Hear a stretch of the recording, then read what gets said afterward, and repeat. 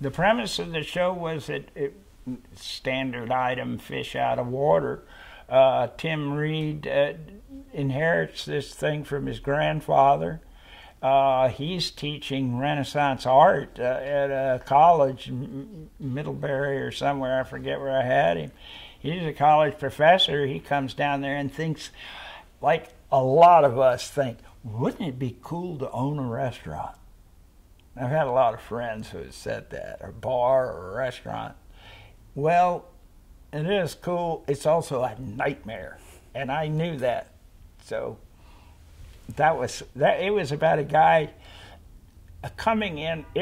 It's about a black man who didn't understand any of the black culture of New Orleans. And I should say up front, there's the South and there's New Orleans, and I knew this. That's two different deals, you know. New Orleans is New Orleans, you know. They got their own cooking down there. And so here comes Frank, this upwardly mobile, kind of, you know, well-off, grounded black man, comes into this steamy environment that's got all these kind of Gothic traditions and whatnot. That was my point. I just thought, and he'd be the eyes of the audience. I mean, because every show he'd be going, my, this is strange. Mm-hmm. And we made no issue of race. He had a white lawyer, which gave me a good, who is a Jew. And people don't understand that they were Portuguese Jews in Charleston, South Carolina before the Revolution. I had a friend whose dad owned Jack Krawcheck. His dad owned the clothing store in Charleston, and he was a Jew. He got bar mitzvah and all that, but he said schmuck. You know, so I thought, wow, now there's an interesting character nobody seems to know exists. So it's the most fun I've ever had in my life, and I think it's my best work. And the interesting thing behind all of this was that few people are aware of the unintentional destructive consequences of integration. And that was that in New Orleans, there was white New Orleans with their famous street with the bars and their parade and all that. Well, there was an absolute mirror of all that going on a number of blocks away in the black community. And they had their restaurants and their hotels and their parade and all of that.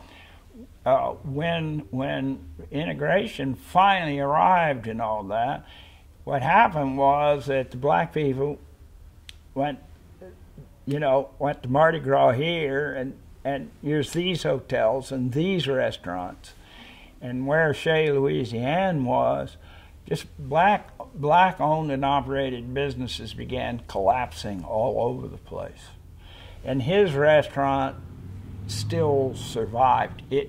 After the flood, the real owner of the restaurant was destroyed in the flood, and he evacuated himself to Atlanta, and while there died of a heart attack.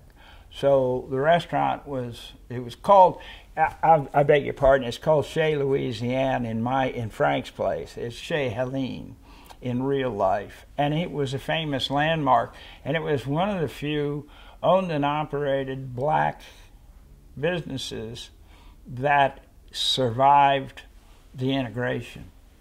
I thought that was really interesting. So I didn't want to say what year it was or anything else. We had shows that where one of the young kids was absolutely jumped upon and scolded by his older black people because he is heard using the word nigger.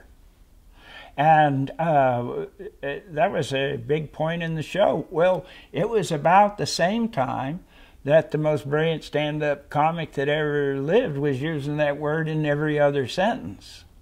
So you would look at us and say, gosh, when what period of time am I? It was becoming fashionable. The N-word was used by blacks. It was never fashionable. It was used by. I grew up in the South. If I said that word, I'd get a spanking.